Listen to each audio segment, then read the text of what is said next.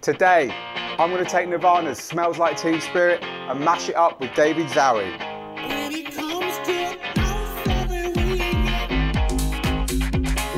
Watch on for the demo, I'll explain how it's done right afterwards.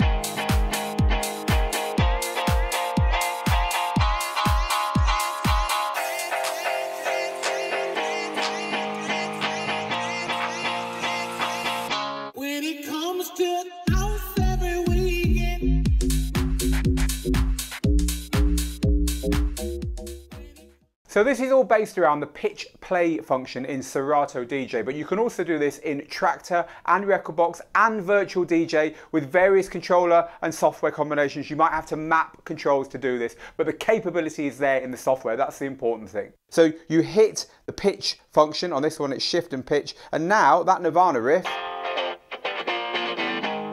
is pushed across all the keys at different pitch starting points.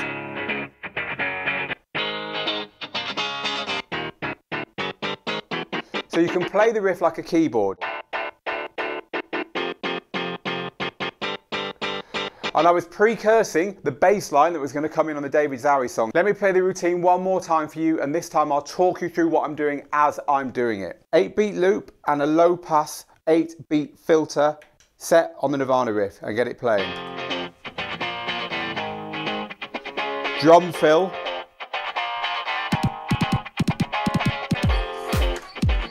Get those two lined up.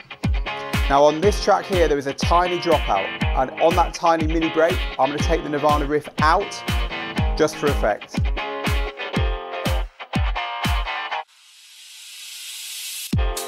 Bring it in again. This time I halve the loop length to give a bit more urgency to this Nirvana riff. Now I'm going to switch over to the pitch play function on here, select the cue point I want to use, ready to go on here. I'm going to turn the auto loop off. I turned the tempo fader down to give me more time on each individual note. And I'm changing the page here, and the page here is basically allowing you to move up and down through the notes that are available to you. So here we have, and I can alter the page to give me a wider variety of notes to choose from, and I had to alter the page just for the very high note on that David Zowie riff because the high note wasn't available on the 8 notes that I currently had selected. And there you go, DJ MC7000 from Denon is the controller, Serato DJ is the software. Please like, share and do all the good stuff so we can carry on bringing you these here on Digital DJ Tips.